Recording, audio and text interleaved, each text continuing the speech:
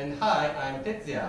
And this week's phrase is, I was supposed to see Mr. Brown at 2 o'clock. 今週のフレーズは、2時にブラウンさんと会うことになっていたんですけど、です。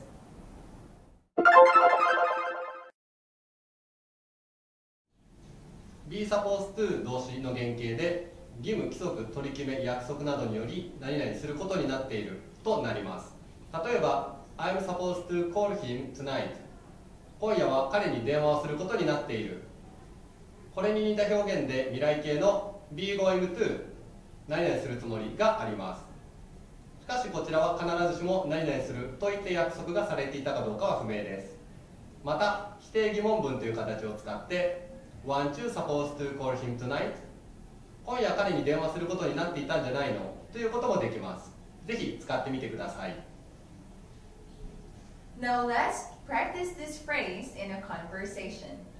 では実際の会話の中でどのように使われているのか見てみましょう。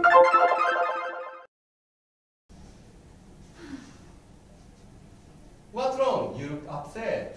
I was supposed to see Mr. Brown at 2, but no one is in the office. Why don't you call his mobile phone? You're right. I'll do that.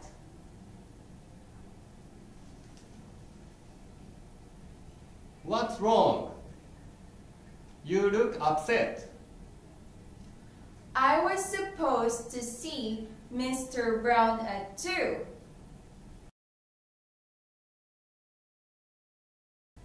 But no one is in the office. Why don't you call his mobile phone?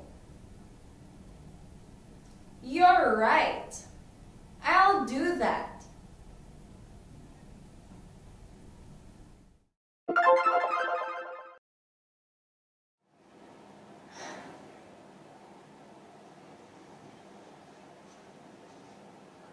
What's wrong? You look upset. I was supposed to call Mr. Smith, but no one is answering. Why don't you visit him directly? You're right. I'll do that. It's for you. Thank you. You're welcome. See you. See you. For more information on this week's phrase, please click on the link below. You can practice with a PDF version of this week's phrase.